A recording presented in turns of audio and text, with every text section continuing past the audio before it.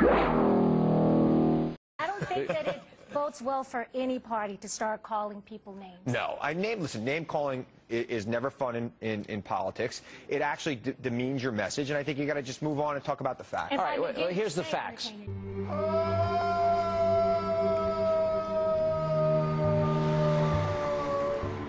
When the president said that Republicans want dirty air and dirty water, when the president says, the president of the United States, Republicans want kids with Down syndrome, autism, and the elderly to fend for themselves, and then complains that the Romney smear machine may be coming after them. I'm not concerned about the very poor.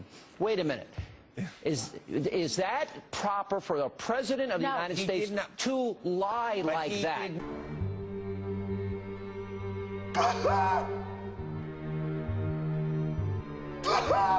He did not say that. He said that. He said we do not have to settle for that. He didn't say that's not what he said. That. He said that our changes do not necessarily mean we have to settle for dirty air, dirty water. But no, the Republican plan, their plan is dirty air and dirty water. And that's what he said. Politics, because when you have the leader of the free world stand up there and say, in so many words, that's what Republicans want. Well, you're going to have certain people out there.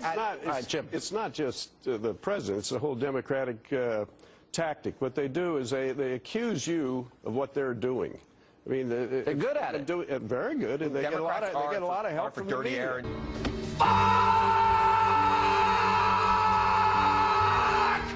Democrats are for proper regulation to make sure we don't have dirty air. Do you think I want dirty air and water? Absolutely Do you think any Republican wants dirty air or water? Fuck Mexico! I do not think they do. No, they don't. So the president purposely misrepresented so that he can score cheap political points. Horseshit. Republicans have too much faith in the private sector, and they're willing to allow dirty air, dirty water. Which leads to, listen, I've been to Buffalo, New York. I've been to the towns outside of there. So have I, Chris. I live in New York. There's lots of dirty water there. There's a whole town that's basically, the leader of the free world is using this as a political game, so people give him more support by saying that Republicans are bad. This is a policy. This is a policy discussion. This is not a name-calling exercise. This is saying, hey, this is where I believe. You know what? I'll tell you one other thing. Take it when Paul Ryan points out the obvious, which the president didn't have the courage to address and lead in the State of the Union about Medicare, which are going bankrupt, like the country's going bankrupt. Doesn't mention it. You're right.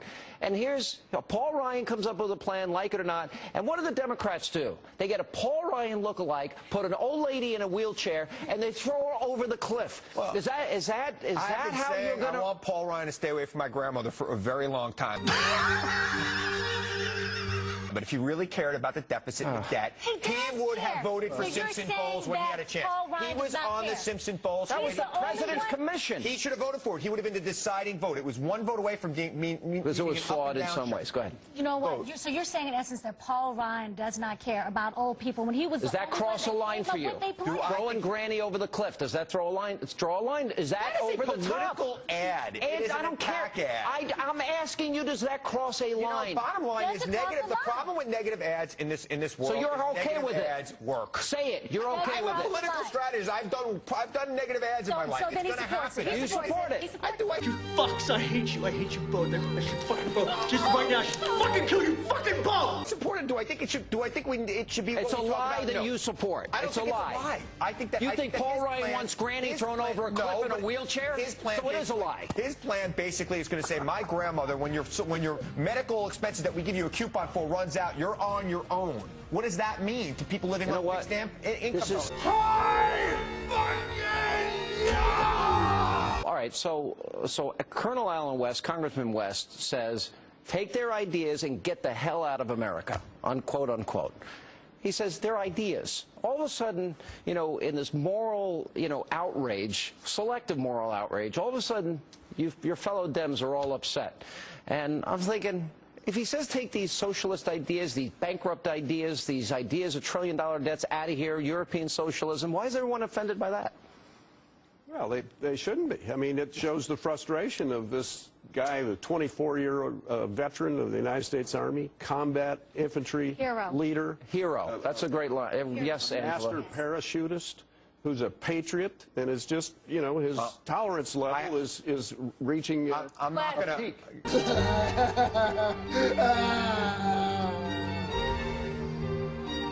Oh, you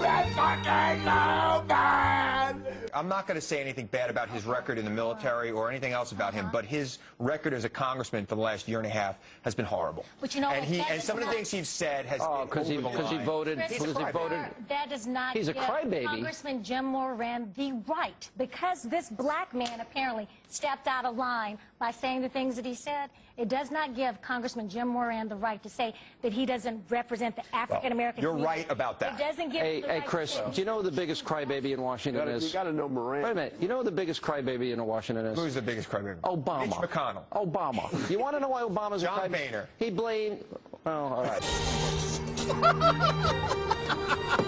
I'll give you a little ground there. Thank you. But Obama blames the tsunami, and he blames the earthquake, and everything is responsible. President Bush, talk radio, Fox, Karl Rove, He's blaming Rush everybody. Limbaugh.